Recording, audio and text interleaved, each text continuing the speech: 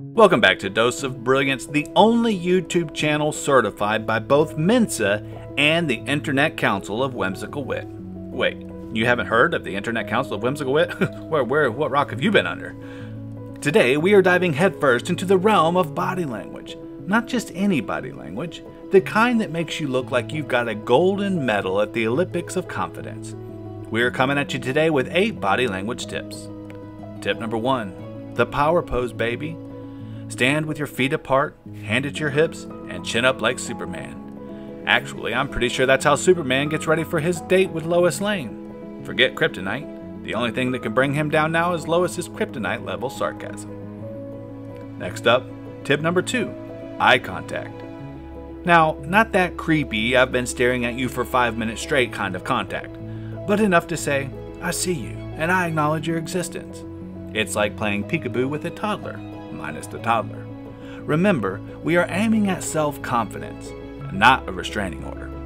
Our third body language tip is simple, it's smiling. No, not the one where you show all 32 teeth like you're auditioning for a toothpaste ad. Just a small, genuine smile, as if you just remembered an inside joke about a llama in a tutu.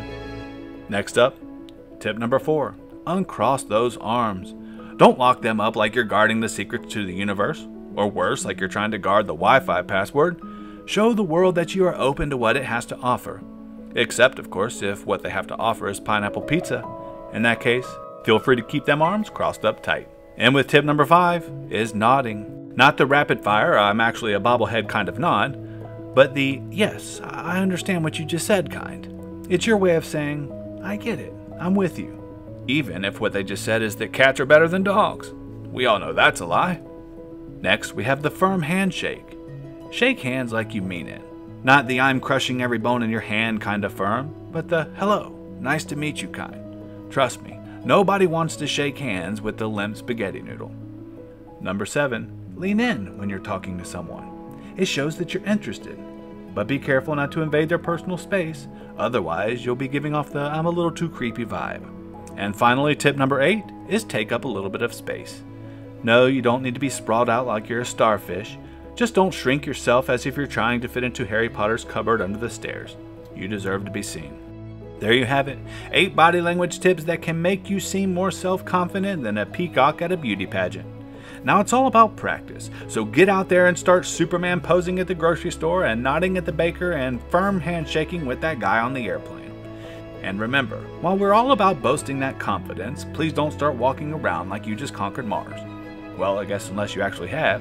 In that case, hit me up, Elon. So go out there, share this dose of brilliance with the world, and become that body language maestro that you've always been destined to be. And before you go, make sure you hit that like button, and if you haven't already, do subscribe to our channel for more doses of wisdom, wit, and whimsical brilliance. Until next time, keep it brilliant.